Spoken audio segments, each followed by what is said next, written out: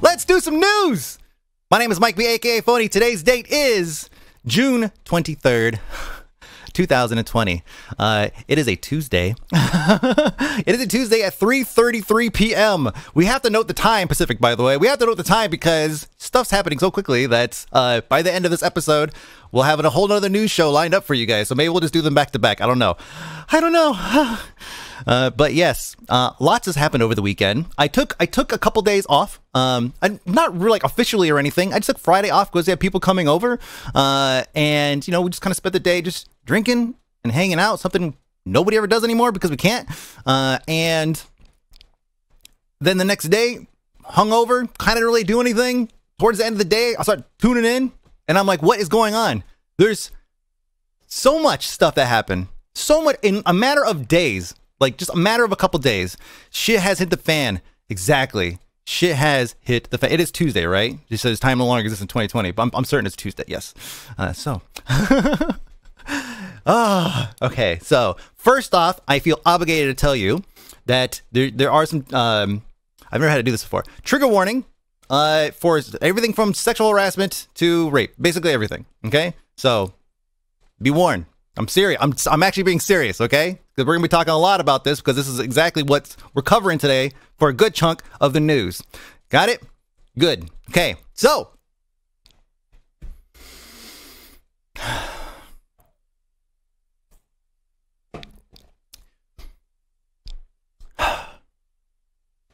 Well, let's just open up the article and take a look at it. All right, so there was a whole bunch of Me Too style of statements that were made over the weekend, starting I think Thursday.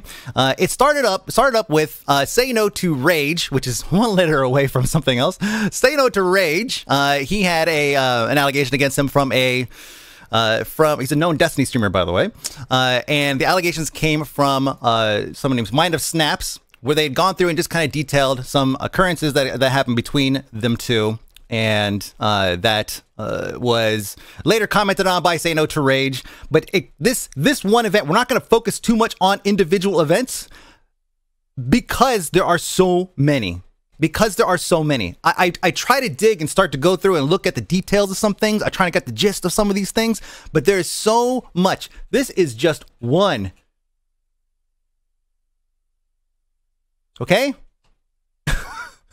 This is just one of many.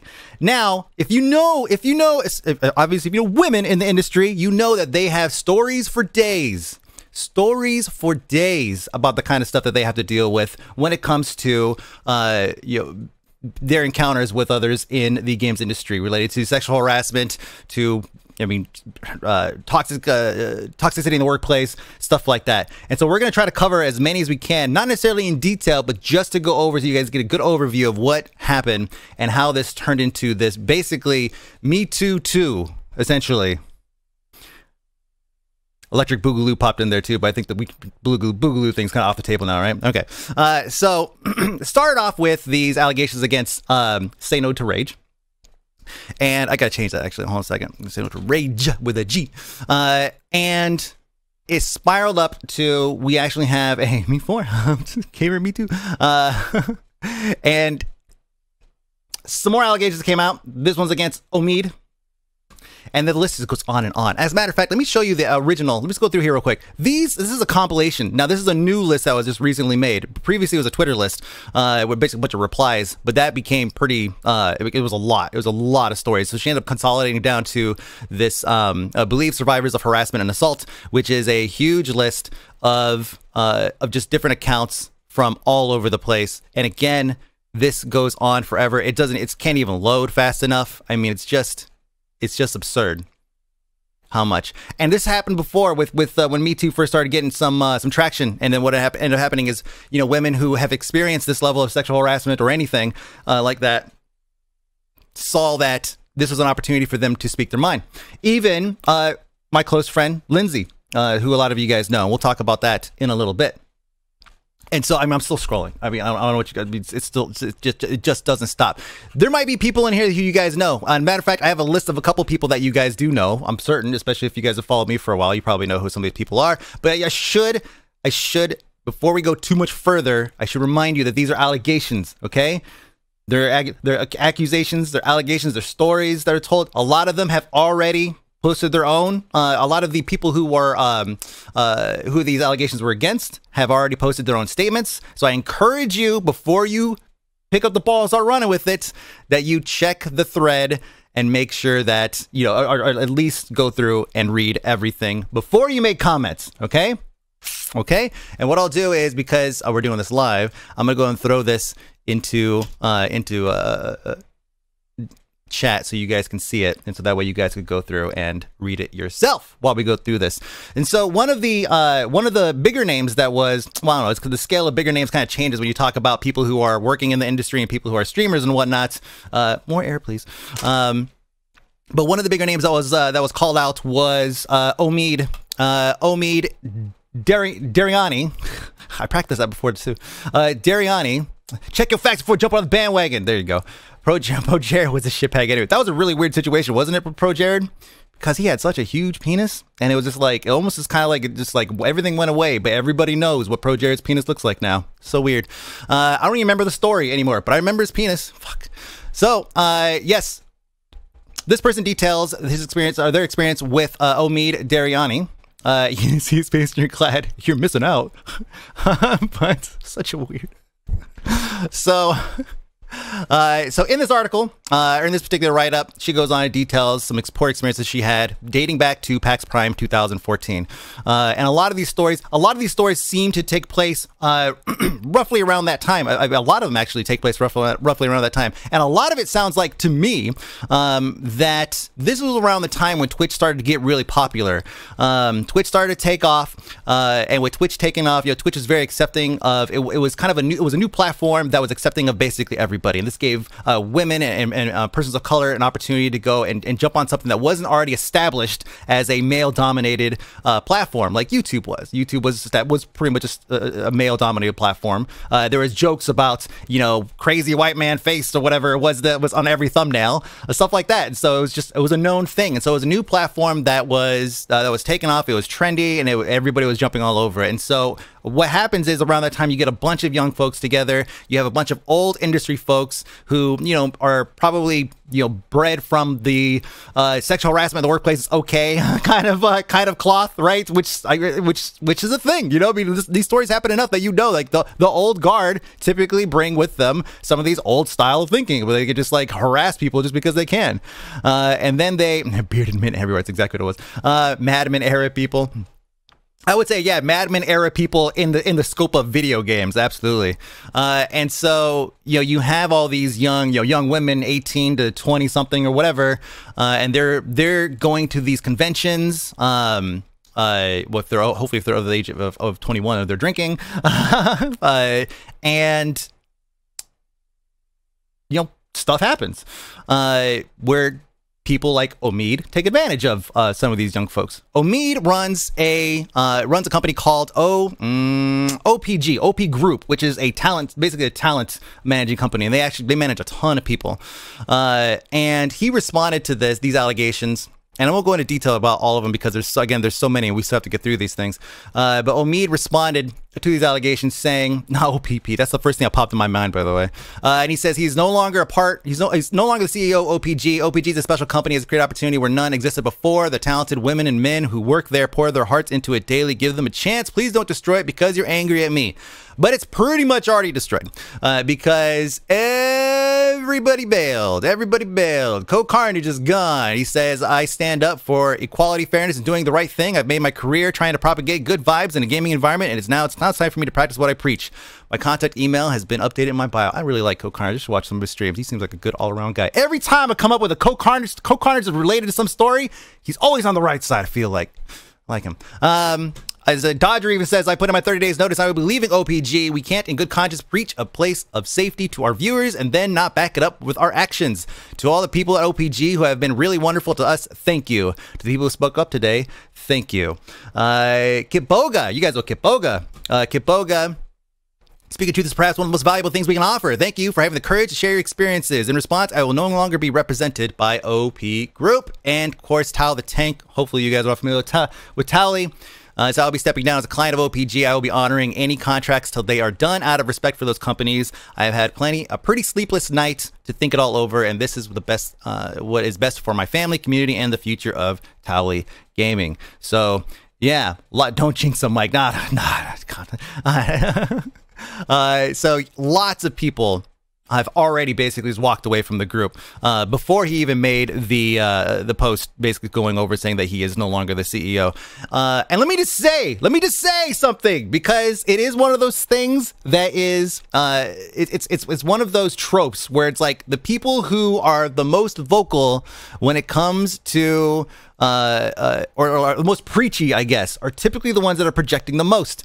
Omeed was somebody that I had muted a long time ago because I was sick and tired of just the diatribes of shit that I just could not get over. It was just so much preaching.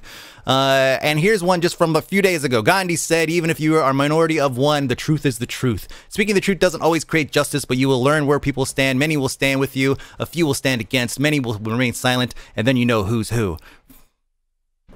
It's fucking horoscopes, man. So yeah, muted this guy a long ass time ago because I was tired of people retweeting this kind of garbage. And turns out, aged perfectly. Days. Seriously, it's like the next day. So he's leaving as CEO, but frankly, I think the group is done. I don't think there's everybody's leaving. I mean, the list, I gave you a list of a handful. Actually, Livestream failed. Livestream failed. It's a great journalistic effort here by going through and compiling all these notes. But they have a massive list of people who are leaving. I mean, Cobalt Stay, Gassy Mexican, Diction Strippin, Curvy Llama, Bikeman, Elohim, Pensa, Death Ridge, Faux Freedom, Ava, Dan Giesling, Burke Black, Classy Packs, Tiger Riders, Sun and Century, I mean, like, nobody's going to be left of this company. So that thing is gone.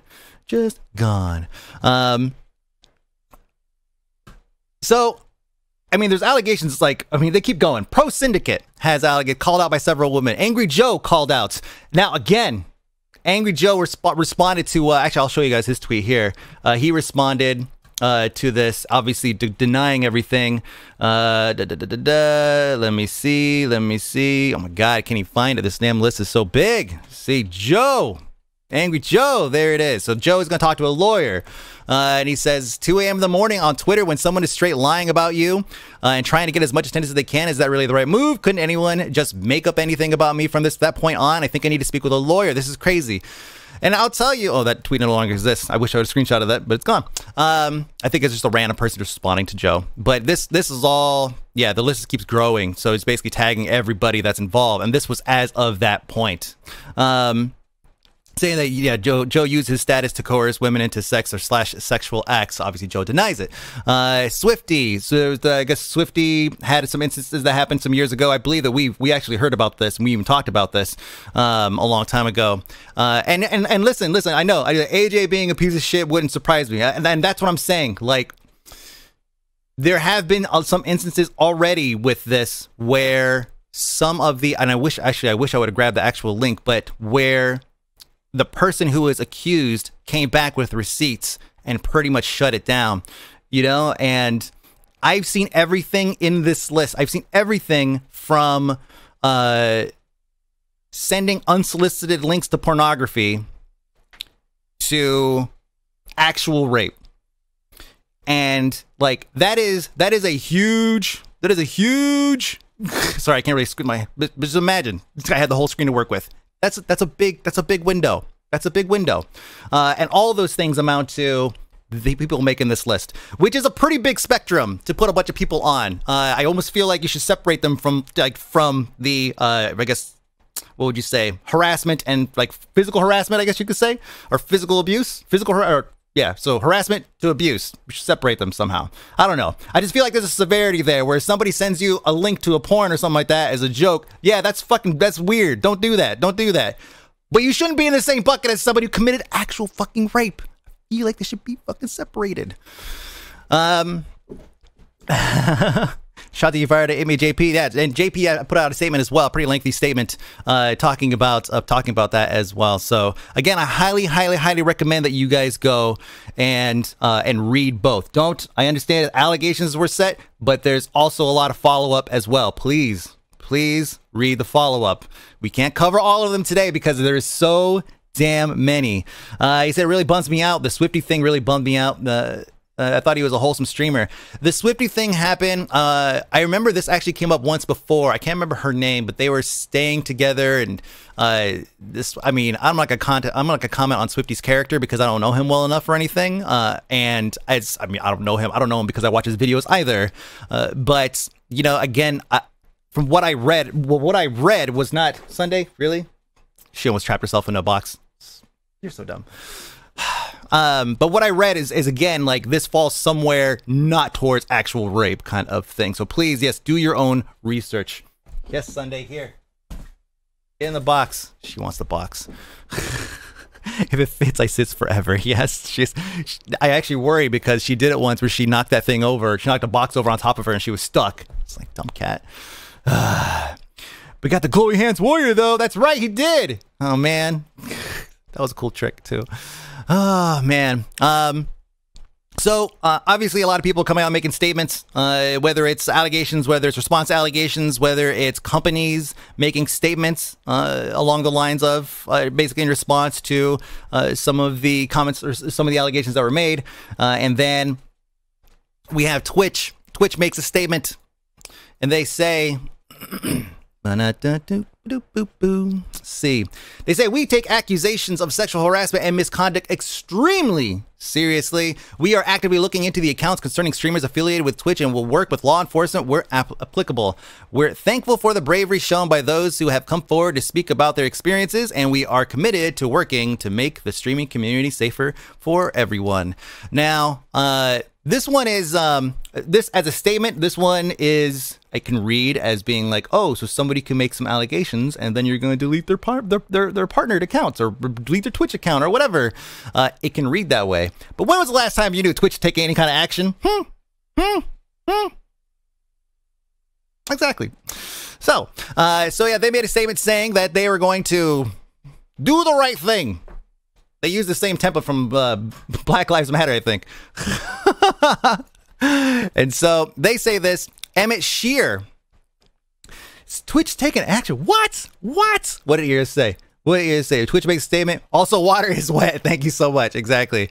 And so then your Starling, she makes some comments. She says, I'm sick of being quiet. The CEO of @Twitch, Emmett Shear, was asked in an all-hands meeting about partners using their platforms to abuse women, specifically using my case as an example. He chuckled, said, wow, the things that go on our platform, can't really comment, and moved on. This was a recorded meeting a year ago.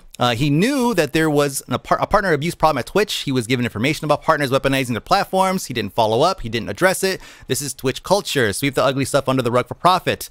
To all those asking for the recorded meeting, I don't have it, etc., etc. So in her situation, she was dating somebody and the person was I guess a Twitch partner, and that Twitch partner, after they broke up, they had the relationship didn't work out. So then after they broke up, I guess he started spreading some previous material that she did before she changed jobs through his channel, through his streams or whatever. And obviously this was explicit content that he was sharing, but this was something that was brought up and I guess it was just kind of thrown under the rug, just kind of swept under the rug. So then Emmett Shear follows up. It wasn't revenge porn because it was stuff that she had done prior to them dating, but he brought it up, I guess maybe because he wasn't just, it was vengeful. I guess you could say, yeah, it was vengeful, the actions that he took where he shared it with everybody, and that was just never addressed. So Emmett Shear posts and he says, there's been a lot of important conversation happening over the previous couple of days and I've heard your voices. I'd like to share an email I just sent internally to the company on the topic. And he basically goes through and says that, he's open door. He wants people to feel accepted. He wants people to be able to speak out and all that. And it's a lot of words. Something Twitch is really good at. And he says here, his actions speak louder than the words. The community has been calling for this for years, and those calls have been ignored. It's time for some actual action. And so many folks who previously worked for Twitch started to you pause and think about this stuff. I know, Paralyzer, I'm sorry. I know. Him and his quarterly generic post. So yeah, quarterly generic, exactly. So then Sampai makes a post. Some of you guys may be familiar with Sampai.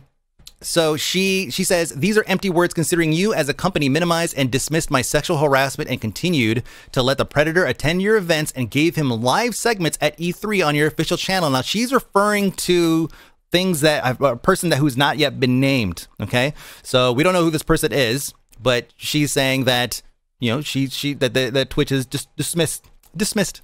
And then her husband, Justin Wong, who was the previous VP of, what is it, relationship owning VP? So he's a VP. He was ex-VP at Twitch, says, I was a VP at Twitch. I guess I could have read that part. And I reported this to the relationship owning VP, the head of HR, and the CEO. All assured me it would be handled. Next year, he was on the same VIP space at the same Twitch event. I was told he was the VP's uncle and an important initiative launch partner. To which, you know, Jack Etienne, the owner of Cloud9, even responded, said, disappointed, but not at all surprised. Thanks for speaking out about it. But yeah, hopefully, yeah, you guys probably know Justin Wong. He's very outspoken, very funny. I've talked about his Twitter because he gives a lot of really great insight into industry stuff because he has a lot of experience with the birth of video game streaming, pretty much. And so, yeah, I follow his Twitter specifically for that stuff. And, you know, obviously stuff like this. He's not afraid to speak his mind, which is great.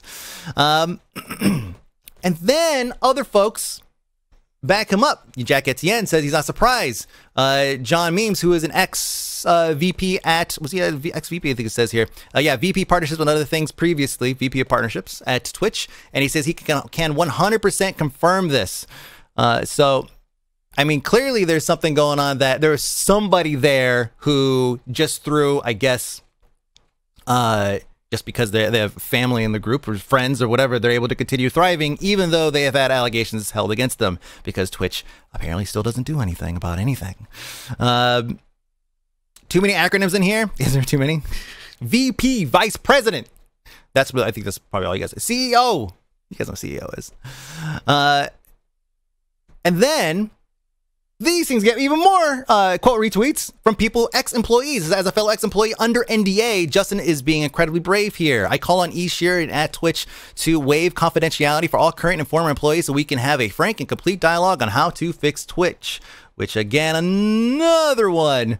Same thing. I support a call to waive confidentiality for current and former Twitch employees. To this day, I am sickened and quite frankly haunted by my time and experiences there. They do not care about the safety or well-being of its employees or creators, period. Now, we've had stories that have come up here about some of the inner workings of Twitch and their issues with sexual harassment and various other things. It's very similar to Riot, as a matter of fact. Some of these stories actually get confused with Riot because Riot and Twitch seem to be on the same path with some of the stuff that comes out of it in terms of like how the issues that they're dealing with internally.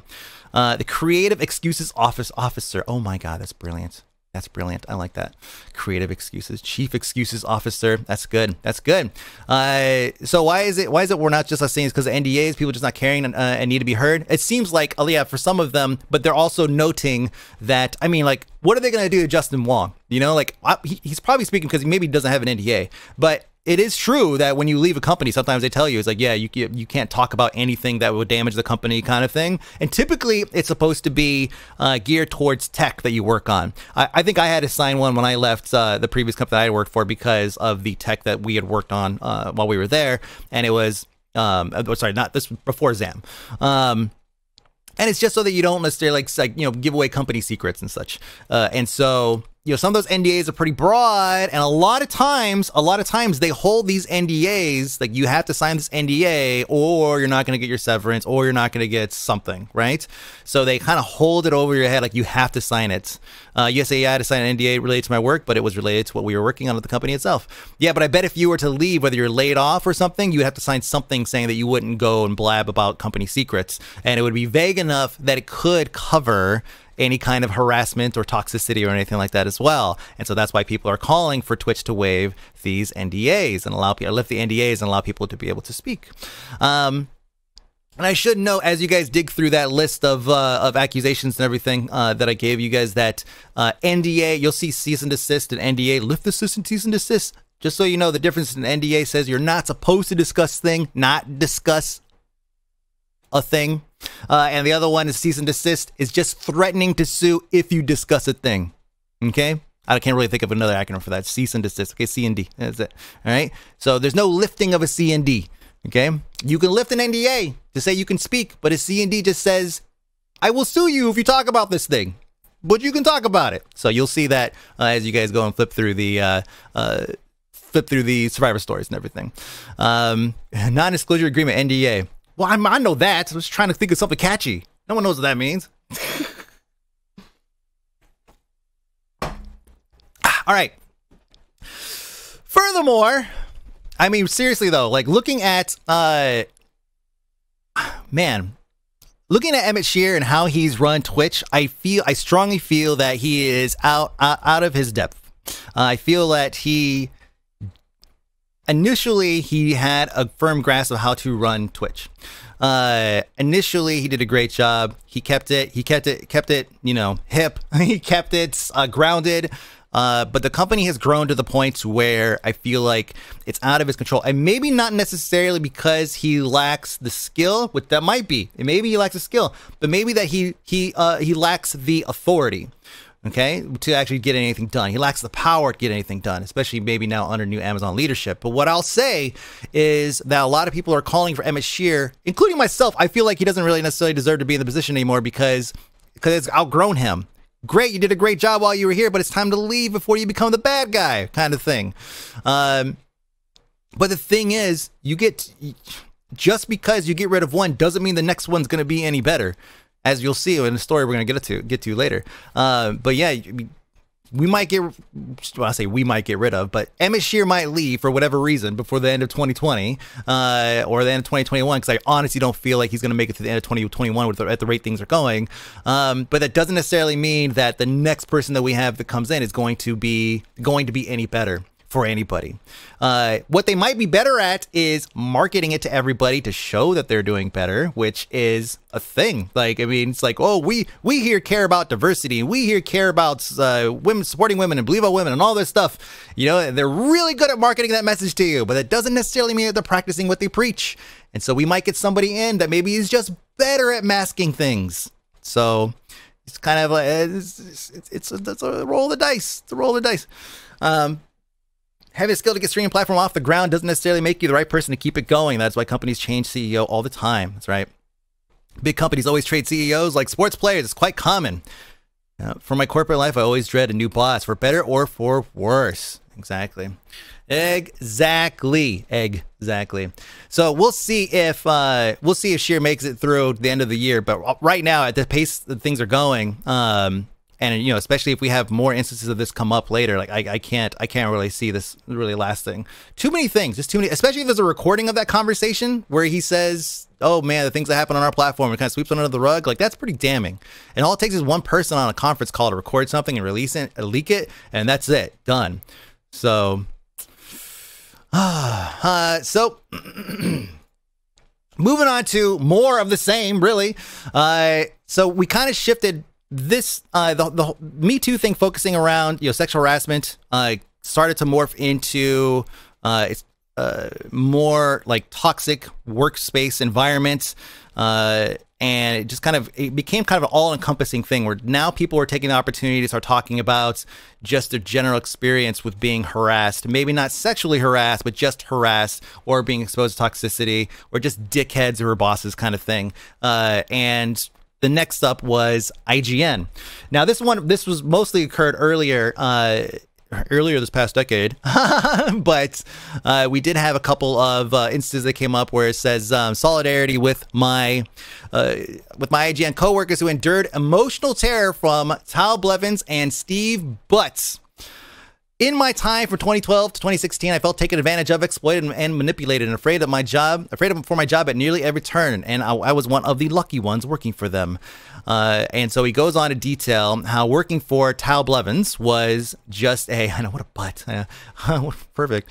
But he goes through and he starts talking about, he goes in detail about Tal Blevins and just some of the absurdities of what it was like to work with them. Now, Tal Blevins and Steve Butts were not both employed at the same time. Tal Blevins was the EIC, and then was the EIC, I believe. And then he ended up leaving, and then Steve Butts came and took over, and apparently Steve Butts was even worse then Tal Blevins. So it just became just an ongoing thing where for a long period of time, people who worked at IGN just hated IGN. Yeah, Blevins. It's not related to Tyler Blevins, aka Ninja. At least I don't think so. Actually, I didn't verify that information, so I don't know. I guess allegedly not related at all. It says these guys stay at a $3,000 Airbnbs while employees shared rooms in Roach hotels. When we pushed to have our own rooms, which I'm pretty sure they legally had to oblige, they told us to deal with it because the company didn't have the money. Bullshit. And it goes on and on and on. In 2014, I was halfway through my work permit timeline, and I opened up conversation with Steve about renewing it in 2016 for 2 years. I was uncertain if I would have a job or be allowed to stay in the country because I never got a positive answer. Steve Butts and Tal Blevins reprimanded staff for standing up for friends. They created a culture of fear amongst the best people. He talks about how they forced an unproven claim into IGN with my name on it against my will to protect the relationship with Sony. When Sony justifiably condemned our story, Steve and Tal went silent. They never went to bat for me for a second. And he actually has a couple of instances where he says that, these guys have pushed onto their writers to write things a certain way and force them to put their names on it in order to fit a narrative. A lot of times we shit on journalists for basically running with a narrative and just like omitting certain facts or whatever to fit whatever it is that they're trying to push.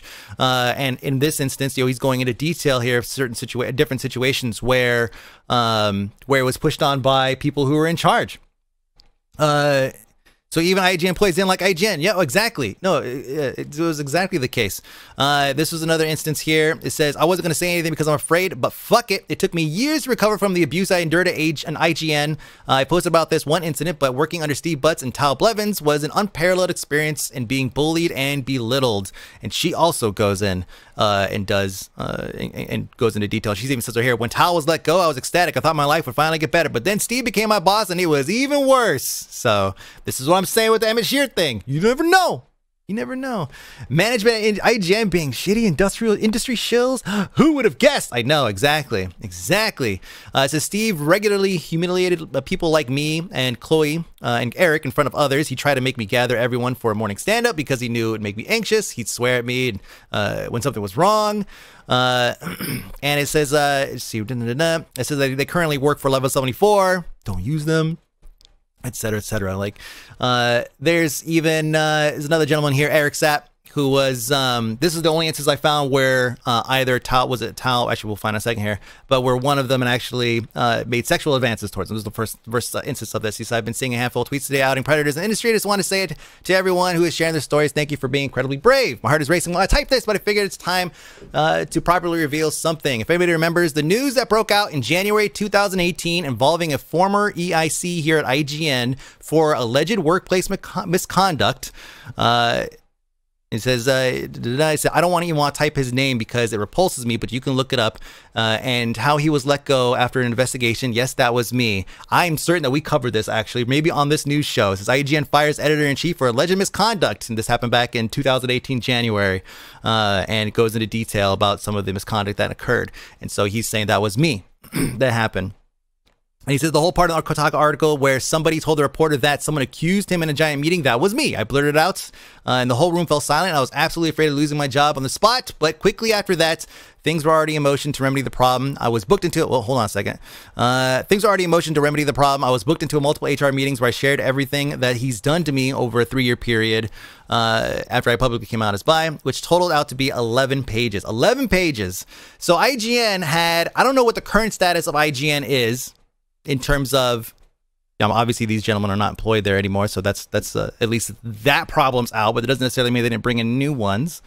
10 out of 10. What is the Anders guy?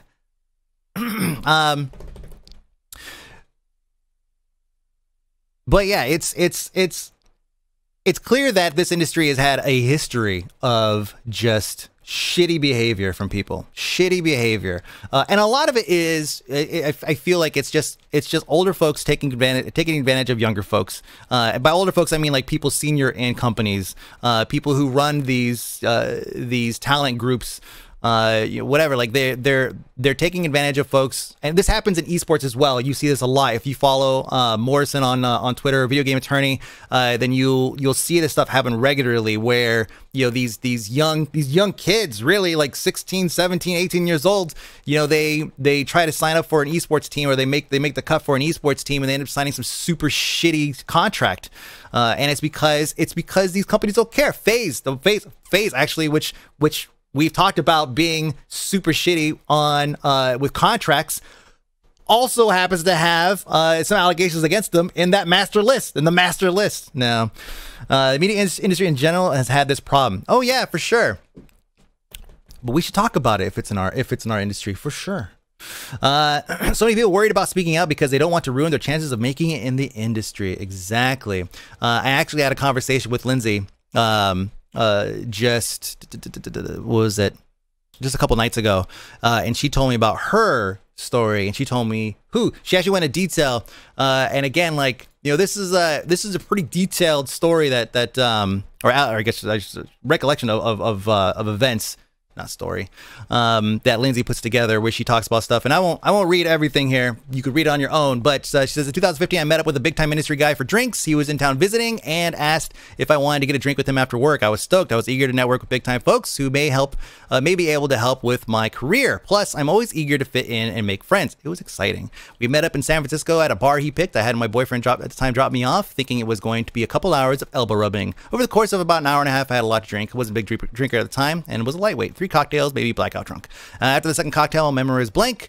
I don't know how we got to his hotel room, or even where he was staying. I don't remember leaving the bar. Don't remember how far we walked, and et cetera, et cetera, et cetera. You can already see where this is going. Lindsay told me the story, and this is the first time me hearing about it. Before she typed this up, she actually was asking for opinions on what she should do. Like, should she out this person? She told me who the person was, and I went and looked this person up. And again, it was another instance of somebody who preaches, believe all women, all this stuff, just preaching shit all the time. And this person was the one who did this to Lindsay. And, some fucker on Twitter was like, where's the proof? Go fuck yourself, all right? Like, I understand you may want to say that, okay, to maybe somebody who wants to believe somebody they've never met kind of thing, right? But I know and love Lindsay, okay? She's been a good friend for a very long time. There is no fucking way that she made this story up.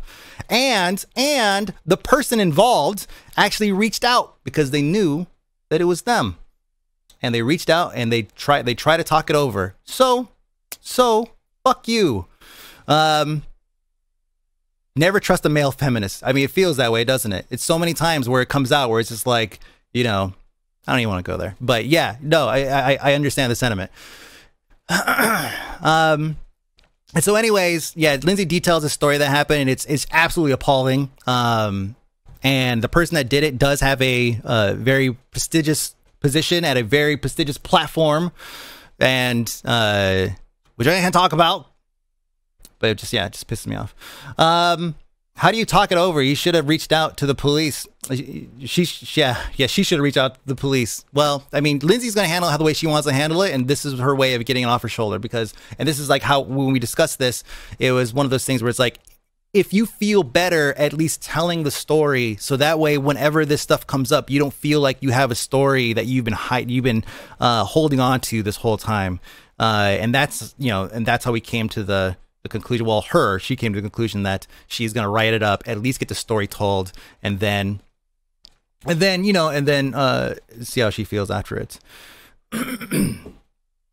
So yeah, it's again, the spectrum is wide. The spectrum is broad. It's huge. It goes, like I said, everything from sharing a link to porn, it's, I guess, random porn, to actual full-blown rape.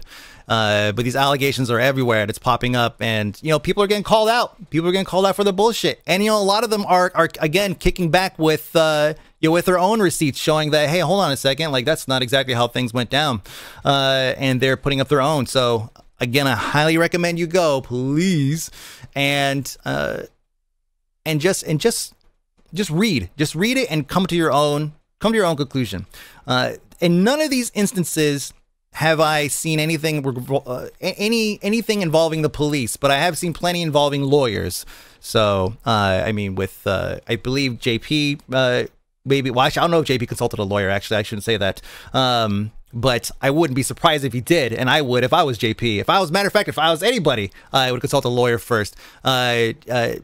Angry Joe said he's consulting a lawyer. I haven't seen follow up of him, what he's said on that, but K-Dog says he did. All right, well, K-Dog says that he did, so I'll take K-Dog's word for it. That's cool. You just know it raises red flags when you tell people that. I know Angry Joe is speaking to a lawyer. Yeah, he specifically said he's speaking to a lawyer. And you know, in some of these cases, I mean, I really hate to say it, but in some of these cases, some of these things do seem like they're relatively unfounded. Like, it was like, okay, so you guys had a really awkward date and somebody made some unwanted advances to whatever degree. Again, like the degrees go everywhere from he looked at me and smiled to whatever. But we shouldn't necessarily lump them all together with like actual full-blown rapists who have like 500,000 fucking followers on Twitter. Okay. Angry Joe's on the list. That's someone I actually have heard of. Yeah, there's a lot of people on the list. And they, and you know, there's a lot of, I don't know, you know, there's a lot of, I don't know. I didn't know who SayNoToRage was when it first popped up. And I was kind of like, oh, somebody else got outed. You know, fucked up, son. And that was kind of it. I thought that was it. And then it just blew up and suddenly it's everywhere. So there's more bullshittery though. Like there's more. Again, it keeps going because people see this as an opportunity to talk about, to expose companies for some of the bullshit that they're doing. Yeah, IGN with the harassment and everything that was going on there. You know, Twitch, you know, people calling out Twitch for for them just glossing over things and not necessarily following up with some of their words. Oh, you said more words. Yay. I love that. But water is wet. Pretty much everyone on the list is someone that you've never heard of. I guess it's good in this case. Well, I mean, there's a lot of creators out there, and a lot of them are pretty. How did that happen? This shit is off. Oh yeah, that is a blackout Twitch thing. Thank you, Cube Tech. It's off. It really is off. I'm looking at it. Weird. I wonder if I do have to disable it through slobs. I will look into that. So yeah, Cube. Speaking of hashtag blackout Twitch, yeah. So tomorrow's supposed to be blackout Twitch day. I am not a fan of blackout days. This happened with the Black Lives Matter movement, where they were saying it was a Blackout Wednesday or something like that, where they're gonna basically not consume any media, not consume any whatever, not go out buy anything, etc., etc., etc. And a lot of times when you're building up momentum to discuss things, you don't necessarily want to just take a break. You don't want to just say, whoa, like now that the ball is rolling and people are talking about this and we might actually get things done, let's go. Just stop. The conversations, yeah, the conversations are more important. That's right, Ebony. The conversations are more important than you know, what are you gonna do? Are you gonna take a day off and then come back the next day like everything's fine? Nah, you gotta keep the momentum going. If Ninja Shroud come back to Twitch will make more money off the return than they might ever lose on with a blackout day. Yeah, for reals. And we're gonna talk about that too. That's on here as well. Pardon me. So we talked about Christina Sims recently. Christina Sims is she used to work for Blizzard. She was a part of the Hearthstone team. You guys have probably seen her cosplay. She cosplayed the monk perfectly from Diablo, like absolutely, like so perfect you would think they base it off of her character. And I think she actually won at a time like 2014 or something like that. I don't remember the year. But anyway, she ended up working for Blizzard for a period of time. And then last year, February, whenever that was, they did an 800-person layoff, and she was one of the ones that was laid off. Now, Christina is not somebody to go out into the dark silently kind of thing. And so she has been outspoken at some of the practices at Blizzard on Twitter. And I remember this specifically. It was referenced recently, but I remember this instance specifically because I follow her. And she says, so shortly after, months after Blizzard let go of a whole bunch of people, it says, have a love for play Hearthstone, passionate about community, wanting to work at Blizzard. If the answer is yes to the above, come join my team. And Christina responds with, are you fucking serious right now, Chris? And she says, gonna give it to you straight. Job pays shit. Expectations and amount of work are too high. The entire commercial department right now is a disaster. How can you post this in good faith, honestly? You remember that tweet? Yeah, I want to say we actually talked about this too, because it was such a shock that, you know, just months after they let a bunch of people go, they would now all of a sudden start hiring so soon. Because initially, if you remember, they cut everybody because they needed to make, it was right before the quarterly earnings call or something. And I maybe got my timeline screwed up here, but because there's so many layoffs, but I remember they dropped a bunch of people because they felt like it was going to hurt their bottom line or something along those lines. It was just ridiculous. But Christina is not somebody to just be like, well, okay. She does, as the kids say, spit fire. That's right, she does. And then, so she says, I'm just going to say it because it's affecting my husband's health. This was posted yesterday. Oh, wait. Today. I don't know what time it is. She says, I'm just going to come on and say it because it's affecting my husband's mental health. Blizzard is currently blacklisting, I'll just say Sav, from events because I spoke out against the company, offended the CM by responding to their tweet with, "Are you fucking serious right now? What a joke." It says, in a call with said CM who has blocked me on Twitter, the CM stated that Sav that I would not be welcome to any Hearthstone events and would not be able to accompany him in case Sav was invited to anything in the future.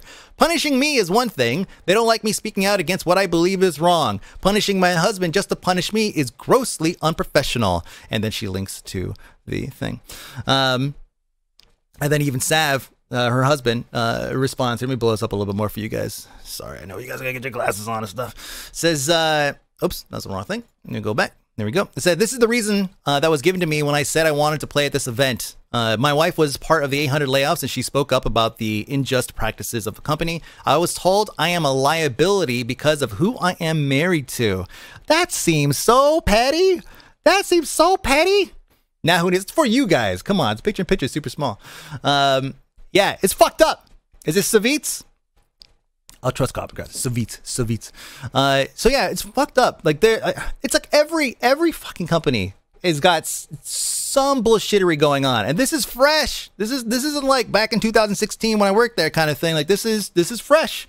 And it's super petty. I hope to God that this is lifted because I mean, so Sav has a decent following on YouTube, and he goes to these events to play and perform. And if he's told specifically because of those things that his wife said on Twitter that he's not going to be able to participate, yeah, that's fucked up. That's super fucked up. Very fucked up.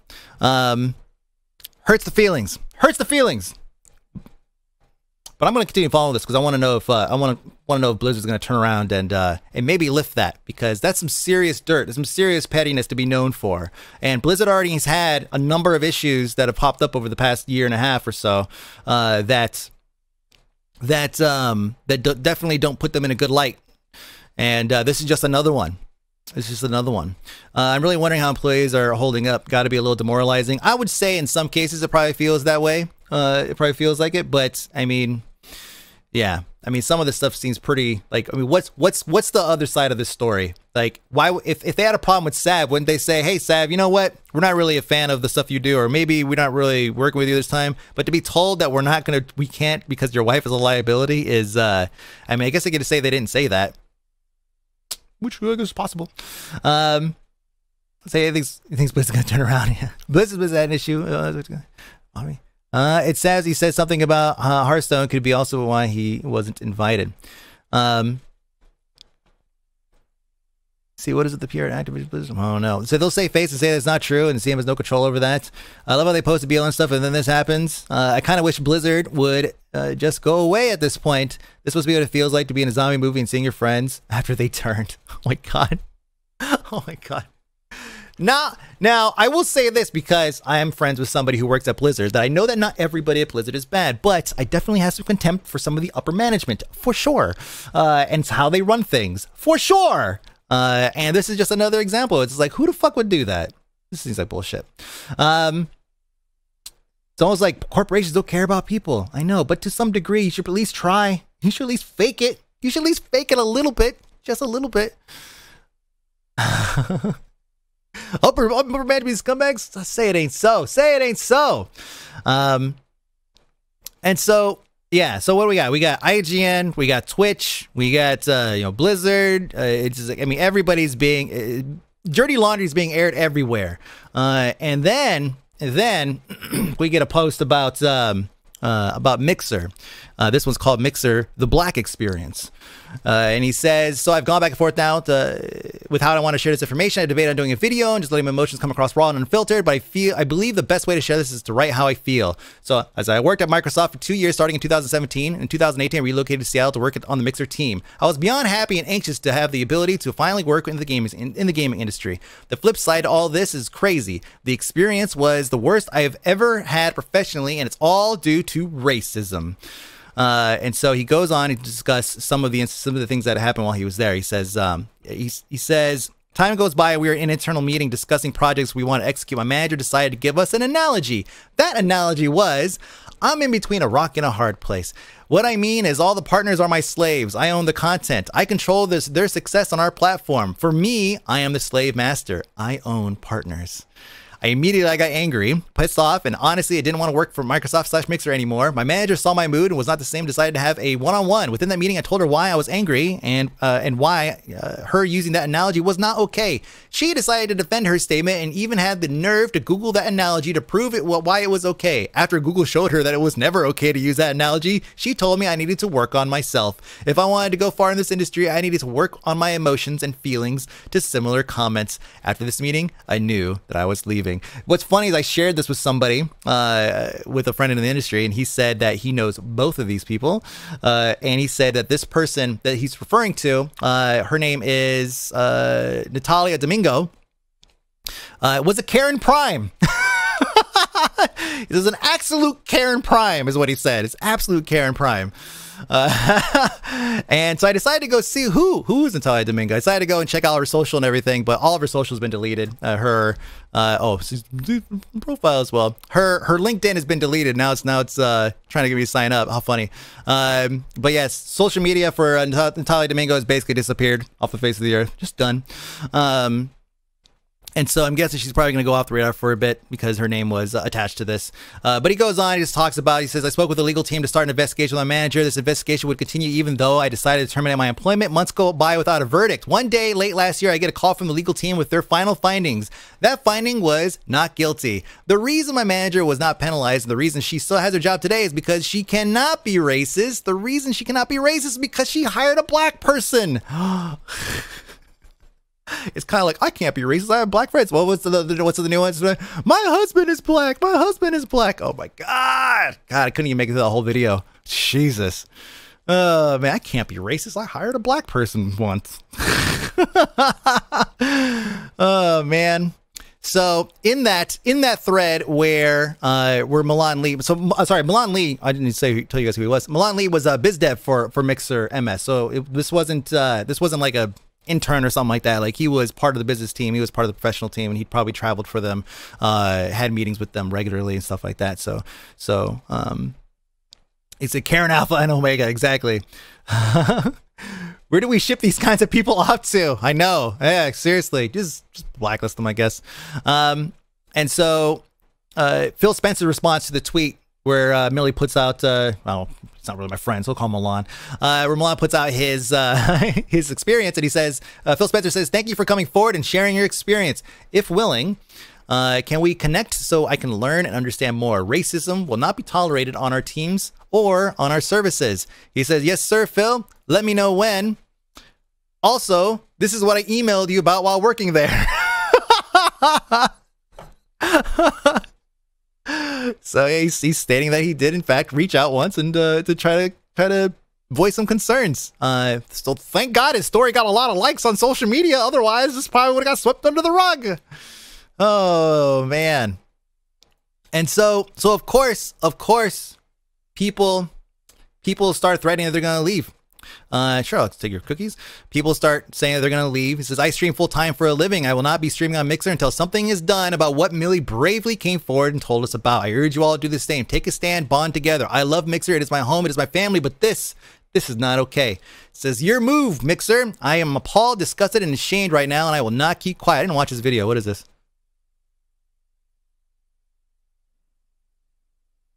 Hey, everybody. All right, cool. So Mixer did respond, and he said, they said, our goal is to build a positive, welcoming, and inclusive team and community. To those sharing your stories, it's unacceptable what we did, that we did not provide that for you. We'll be vigilant in addressing this more diligently in the future. Thank you, Milan, and the entire community. And so that was posted at 12:26 a.m. July 22nd, 2020. And then at 11:30 a.m. on the same day, Mixer partner streamers and community, today we've got some very big news for you. Woo! While we've decided to close the operations side of Mixer, we're officially partnering with Facebook Gaming, and we've cordially inviting all of you guys to join. So hours later, the makes change. Not related to Milan's experience there. These deals take months of work. Months and months of work. I don't know if they pulled the trigger early because they wanted to kind of mass this up a little bit, right? It's kind of, maybe we'll just kind of just push it until now. Maybe that's the case. But overall, these deals take a long time to work out. So it was definitely already in process. But the timing could not have been worse / better. I can't really decide it, actually. I was quick on the sell button. That's right. Sell. So, yeah.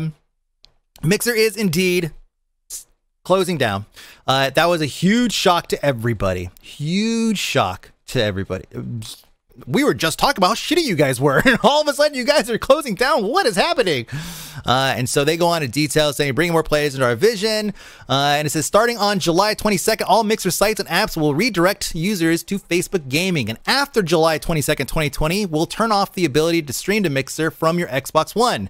And just in general, actually, that was specific to Xbox One. But Xbox One actually does not have any other ways to stream unless you stream through your PC through the Twitch app. So this is basically Microsoft pulling out of the streaming game on their consoles entirely. Even in their write-up, they say, yeah, you should probably use a PC to stream. So they're just out of it completely, which sucks because there are people who are just console streamers and they stream just on their console through Mixer. And so now they're gonna have to find some other method of doing it and maybe find another platform. But where are you gonna go? Where are you gonna go? Every platform has got their own shit right now. And so it says there's a separate blog. This blog actually goes through and it talks a little bit just about the general of what they're gonna do. They're gonna move everybody to Mixer. There's a link where you can go through and you can connect your Mixer account with your Facebook account if you wanted to. Does that mean they're putting Facebook Gaming on the Xbox? They might. Maybe the next Xbox will have it. We'll have some kind of presence there of Facebook required or something like that. Always watching you or some shit. They have a separate blog where they go through and say next step for Mixer, and this is where they go through and they detail what as a content creator what you should expect. And I'll just read a couple quotes here. It says Mixer partners will be granted partner status with Facebook Gaming, and the platform will honor and match all existing partner agreements as closely as possible. Viewers with outstanding Ember balances, channel subscriptions, or Mixer Pro subscriptions will receive Xbox gift card credit as a thank you for your engagement in the platform. That's actually kind of a nice thing. See, I've never been to a Mixer site or app or whatever. I just knew it existed. Yeah, well, yesterday we went there. A lot of us, was it yesterday? I don't even know anymore. So when this news was announced, we went there yesterday. We went and checked it out, and there was a lot of people who were reading it live because it was the biggest news and everybody was reading it. So we got it was interesting to see a lot of the impressions that people had. Anger, a lot of anger, really. A lot of anger, disappointment. They're being told they're being laid off, basically. And when you spend so much time building up a community and then you're, let's say, banned for something that maybe seems silly, but it's like an extensive ban, and you feel like, okay, well, I just lost everything I worked for. Like, that's basically what's happening here. They're basically getting banned. Sure, they can move to Facebook, but it's no guarantee whatsoever that anybody's going to, that everybody's going to move over or anybody's going to move over. There's no guarantee at all. It says... Mixer partners will receive double payment for all of their earnings in the month of June. So if you choose to subscribe, your support of channel subscriptions for Mixer partners in the month of June will go even further. As a special thank you, any viewers with an active channel subscription on June 30th, 2020 will receive, which is in a week, will receive a promotional Xbox gift card credit of $5, which will be automatically applied to the Microsoft account associated with your Mixer account. So that one guy was happy when we rated him. That's right. Yeah, that's right. We did find that. That's right. We did find that guy who's like printing stuff. That was awesome. So ooh, 5 guys. But I mean, the point here is that they are getting a sort of a severance package where they're going to get, you know, twice the amount of money that they earn on that last check, which is, I mean, it's a gesture. You know, they could technically just be like, no, you know what? Get out of here. Have a good one. Thank you for supporting us. What's kind of shitty while I was reading this article and going through and pulling quotes and everything, they detail everything here for you guys if you'd like to go through and take a look at it. But I saw this on the side. It's like, happy first anniversary, Mixer community. Oh, look at that. Yay. Oh, better times. Better times. So what happens to some of the big names there? So first off, the companies declined to say how much the deal was worth, because remember they're moving over their streaming platform, but they're maintaining the rights to xCloud, which is going to be their game delivery app. So the deal is more for xCloud and to provide a home for these streamers. Sounds like Microsoft, either Facebook wanted to absorb the Mixer community to basically kill it off, so there's one less person. Even though Facebook is like 2.5 times bigger than Mixer, which may come as a surprise to some, or maybe not. They wanted to kill off some competition.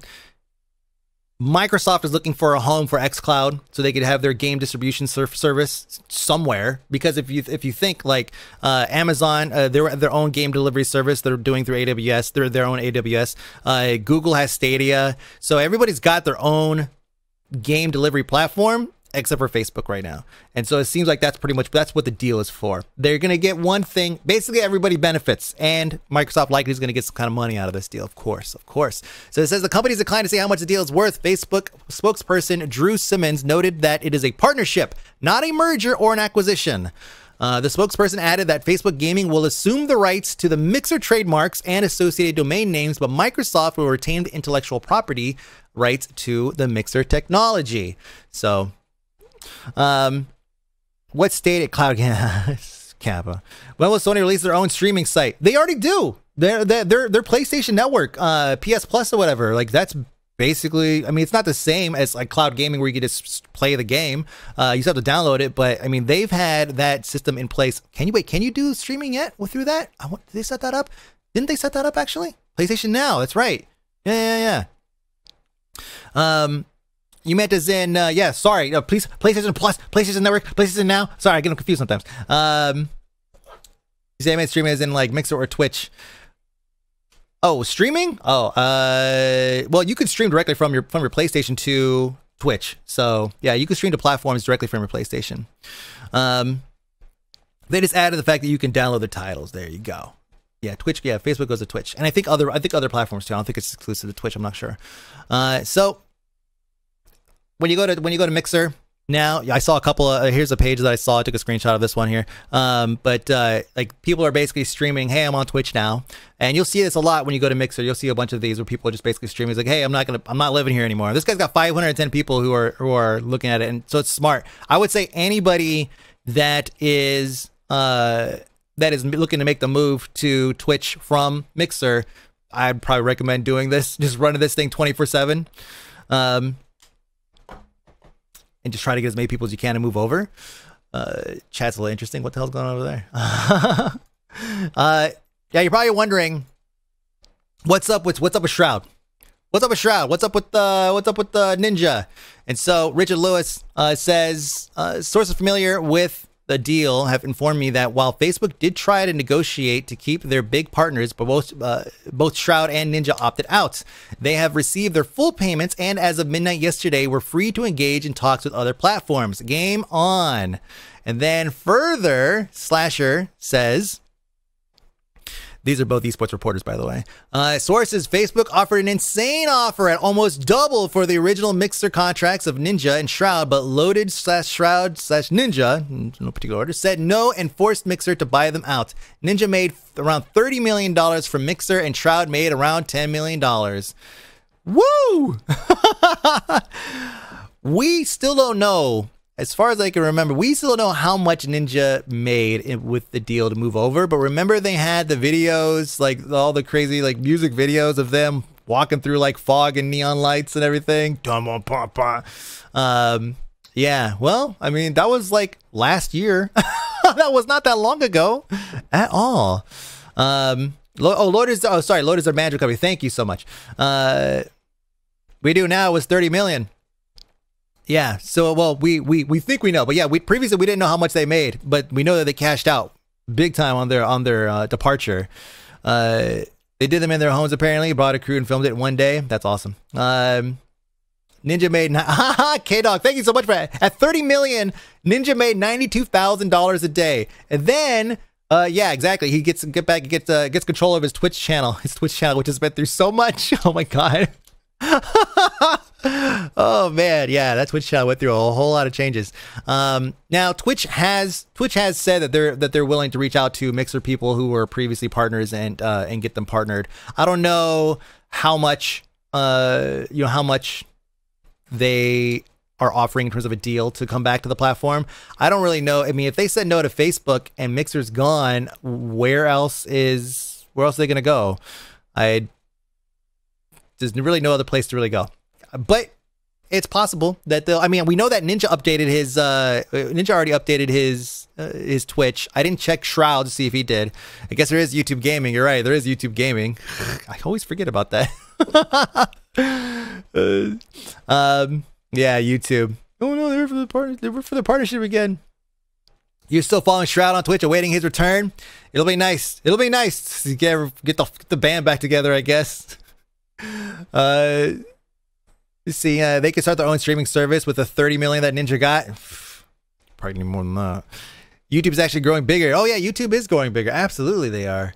I don't know what their numbers are, but their numbers are looking pretty good. Now, Goldenboy, esports commentator, Goldenboy put out a tweet saying, if you're a Mixer streamer considering going to Twitch or YouTube and not seriously considering Facebook, then you're crazy. They've made a ton of good updates in a short time, and look no further than Darkness 429 to see how one can thrive on Facebook. Just saying. So, people are saying that you can go to Facebook, and I'm not gonna knock it. Maybe Facebook is great, but for me, Facebook is the home for all of my racist friends. And I avoid that shit like the plague. God damn. So, yeah, I don't know if I want to necessarily go back and, make that a home or anything like that. Is it Flow Plane? That's right. Flow Plane. Facebook doesn't have dark mode. Didn't they recently add dark mode? I thought they did. Melanie Mac hated her time there. Did she really? Until they allow me to use my screen name on Facebook gaming, I'll never. Yeah. They did. They added a dark mode recently. That's right. They did. Jesus, where are we at? Let me see. Well, my God, we're almost done. Can you believe it? What the hell? How much time have we been here? Jeez. Well, in other news, well, I mean, Bella Delphine's back. I mean, are we still good with that? I mean, Bella Delphine's back. Yeah, you got your money. She put out a music video. Can't show the video or anything like that. But, if you guys are running out of bathwater, well, stay tuned. She has OnlyFans, and it blew up because she was gone for 7 months. She came back with a music video, and she put out some content. I actually have a picture that I want to share, but I'm not going to, even though I heavily censored it. It's a screen grab from something she posted to OnlyFans where she's sitting. I'll just describe the picture to you. Where she's sitting in a bathtub full of Doritos chips. And there's like a Mountain Dew in the corner. And it just feels like some boomer meme shit. Who the fuck? Come on, Mountain Dew, and I mean, unless you're talking about a certain person, who even say, come on? Next she's gonna be doing the Numa dance and shit. Get out of here. So I guess her dad is running her OnlyFans now or something. Jesus Christ. But yeah, so she's back. So like I said, get your baths cleaned up. Be ready. Or get your cups and straws ready. I don't fucking know. Whatever you guys do with that stuff. Gross. I admire her hustle. Yes, I will say that. Yes, I do admire her hustle. Absolutely admire her hustle. I mean, if I can make money doing the shit that she does, you know I would. In a heartbeat. 360 no scope in the bathtub shots. That's right. Bathtub's full of Slim Jims. It's gonna go way back. Way back. She'll ship out Ziploc bags of those Doritos. Probably. The first thing I noticed was how dirty her feet were in the picture. I was just like, but it was because it was covered in cheese dust. It's like, ugh. Like, I don't even want to like suck on toes, let alone have cheese dust and shit all over my toes. Give me a break. That's gross. So that's it. I'll go ahead and actually put the link in out of context so you guys can see it there. There we go. Semi NSFW. Oh fuck it, whatever. It's not that safe for work. It's pretty heavily redacted. So yeah, I'll throw it in there for you guys to see it. It's just as stupid as I described it. Trust me. Maybe even worse. Sexual assault stuff you covered at the start. It's also happening in the art industry with some major names getting called out. It's not limited to the gaming industry. Here's a huge nameless, a public apology. Noah Bradley. Let me see. Let me find that link here. What is this? Off the cuff news. Let's take a look and see. I know that the composer for why is that? I don't understand. Jabroni, thank you so much, Jabroni. The composer for Guild Wars 2 and several other games, I can't remember off the top of my head. I can't remember his name either. But he was accused of some stuff some time back. What is this? I don't know who this person is. Let me see. Noah Bradley. Well, I don't know who it is, and there's no information here. So it says, I was terrible to women. I preyed on them, ceaselessly hit on them. I was fucking awful. I'm sorry. And then yeah, it says, I'm sorry, but why did it take multiple women to speak up on this behavior? Yes, I don't know the details on this, but clearly, and you know, we talked about it last night actually. You know, typically when the ball gets rolling on a Me Too movement, because this happened multiple times, it comes in like waves. Oh dang, Inferno, thank you so much. It comes in waves, and sometimes the splashes from those waves kind of, they kind of get over into another circle in the Venn diagram or something. This is, I don't know, but so we're probably gonna see other industries start to pick it up and start and start talking about about this, and more things are gonna start coming out. It's again, it comes in waves, and sometimes it kind of strikes a bit of everybody. And see, I had this very earlier when I posted it, but so I don't know as much worth noting. British wrestling and international American wrestling also had the same thing happen at the same time with speaking out. Yeah, so it happens with every industry. It's probably because every industry is aging out in terms of their culture, right? Like the folks who have been there the longest are trying to run things the way that they were brought up in the industry, and that doesn't fit anymore. It just doesn't really fit anymore.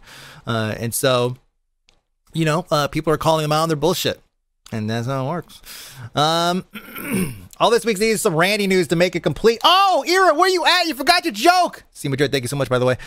You forgot your joke. Dang it. It's too late now, Ira. Dang it. He had to go in last night. He said maybe Twitch could get Randy. I messed it up. I messed up the joke already. See, Ira? Fuck it up. God damn it. Fucked up. So before I leave, though, I want to say thanks to a lot of you guys. A lot of you guys have been sending me stuff, sending me gifts and such. And typically, I'll say thank you directly to you guys. But I want to since most of you guys are here, I'll say Raging Boner, thank you so much for hooking me up with the game Journey. Total Biscuits Game of the Year 2016, I think. I've never actually played it because it's on PlayStation, but I am looking forward to going and trying it. It's a fairly short game, I heard, and good soundtrack. Hugshot. I didn't even think about the name. I didn't even think about the name. I just said it. Hugshot for Hard Space Shipbreaker, which I have an indie for breakfast coming out on that. Don't take what I did last week playing it. I was very frustrated with the game. It was very frustrating to get the hang of, but once I sat down and calmed down and played this game late at night, then I had a better understanding of it. So I'm very excited to show you guys indie for breakfast for that one. Mad Martha for Outer Wilds, thank you so much. Boots for Satisfactory. Crack Cocaine the game. Sam Zorage for The Room. Tanneros for the room, the game, the room. Tanneros for sending me his old Xbox One. I appreciate that because I skipped that generation, but thank you so much. And Winter, Mr. Sprinkles, I should say, Mr. Sprinkles for hooking me up with this cube behind me. You guys see this thing? Look at this. It's a party cube. It's seriously, it's big enough and sturdy enough that you could sit on this thing. I just put it up there so that way I can remember to say thank you. And you know, controlled by remote. Thing's pretty dope. Thank you so much. I actually showed it to Jen, and Jen was like, it's a companion. Yeah, it's so great. And it's battery operated. Isn't that nuts? I mean, it's plugged in right now. But I could take that thing and like walk around with it and hug it and all that stuff. So obviously it's something I would use for like photo shoots as a prop or something. But this is the first like photography related thing that I showed Jen. And she was like, I really like that. There we go. Slow that down a little bit. So thank you so much for watching. I appreciate it, chat. Thank you so much for being with me today. I appreciate you guys as well. Thank you. You're gonna need a link to that party cube. I got you. I'll hook you up with the link afterwards. Actually, I'll put the link in the notes as well. It's gonna be an affiliate link, of course. But Sprinkles, it glows a lot more than expected. It's not as bright as you think. It's not as bright as you think in here. It's bright, but not too bright. I have all the lights kind of dimmed and the room blacked out. So and shutter open. That way, I'm not blind all day. That's why whenever I open up a screen that's not dark mode, you see like I get blasted because the screen's so bright. But yes, thank you so much for watching. TL, I'll check the messages after. Thank you. Love you guys. Have a good one. And chat, hang out for a bit, and I'll be back. Bruh.